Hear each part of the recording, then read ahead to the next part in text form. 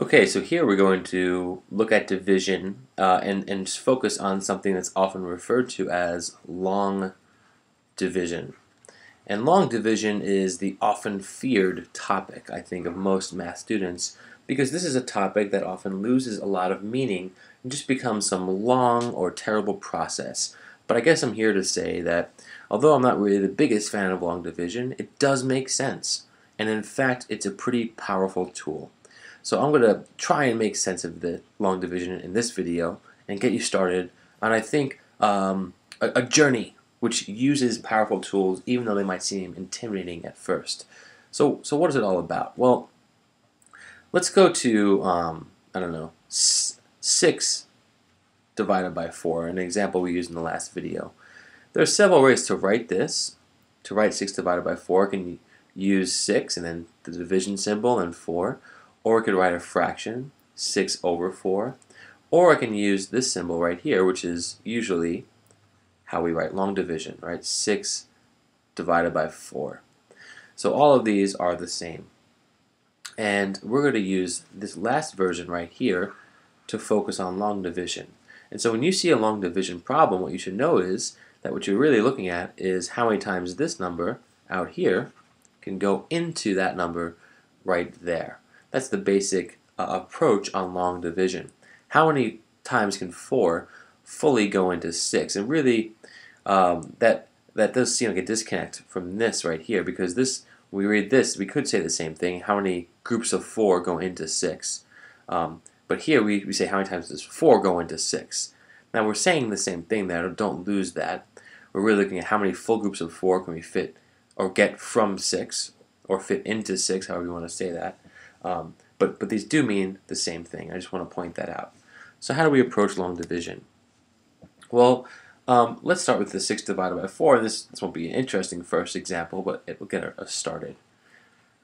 So, well, excuse me, sorry. So when we're looking at this, we're looking at how many times does 4 fully go into 6? Well, 4 goes into 6 once. So what we do in long division is put that 1 up here. And this means that 4 goes into this number once.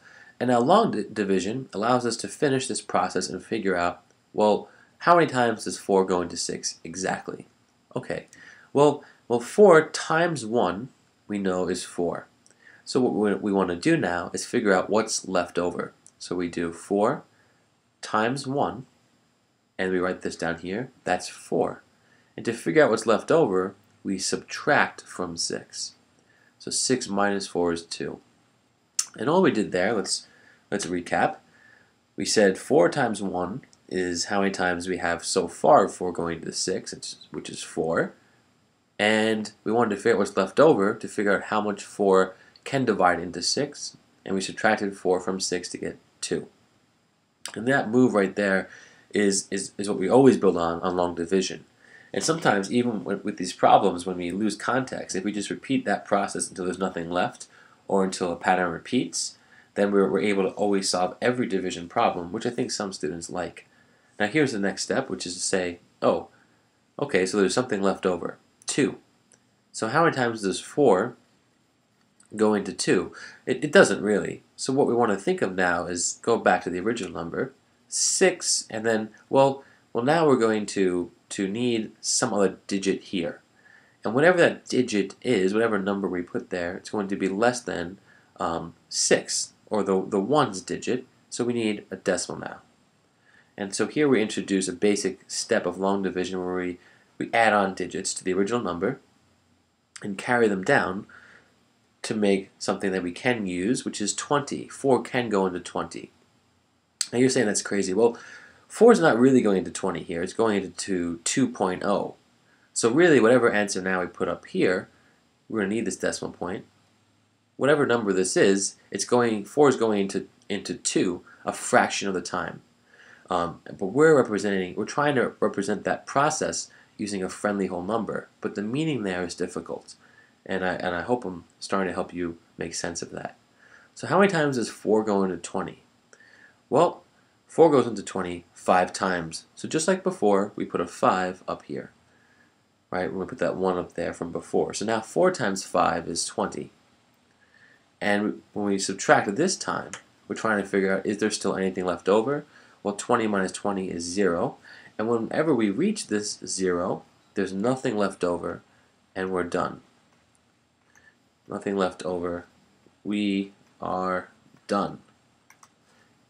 Sweet. So that one works out nicely. Let's try some more and see if that helps us get the hang of it. Let's try another one. How about even easier? 3 goes into 15. So when we look at long division, we want to break up this number here because we want to ask ourselves, does 3 go into 1? No, it does not. Okay. Does 3 go into 15? Oh, yes, it does. How many times? Well, 5 times. Oh, so 3 times 5 is 15. And there when we subtract, we realize that there's nothing left over. So again, we're done. Let's look at some more examples. What if I had 32 divided by 8? So the way long division works again, look at 8. Does it go into 3? No. Okay. Does it go into 32? Oh, yes, it does. How many times? Well, 4 times. So 8 times 4 is 32. We subtract to see if there's anything left over, and there's nothing, and we're done. So 32 divided by 8 is 4. And we keep going with this. What if we had 46 divided by 3? Okay, well here, does 3 go into 4? Yes. And really we want to be aware that that's 4D, not just a 4, but that'll help us. So 3 times 1, right, is 3. So what's left over? And this is, we're going to use this process to figure it out. So to figure out what's left over, we do 46 minus, well, let's think of this as 30. Line those digits up because that is a 30. And if you ask why, well, when we did 3 times 1, this 1 up here is in the tens place, so it represents 1/10. So 3 times 10 is 30. Now we subtract these two. 46 minus 30 is 16. And now we're getting somewhere. There's less left over. Okay, does 3 go into 16? Well, it doesn't go into 1, but it goes into 16. How many times? That's the question.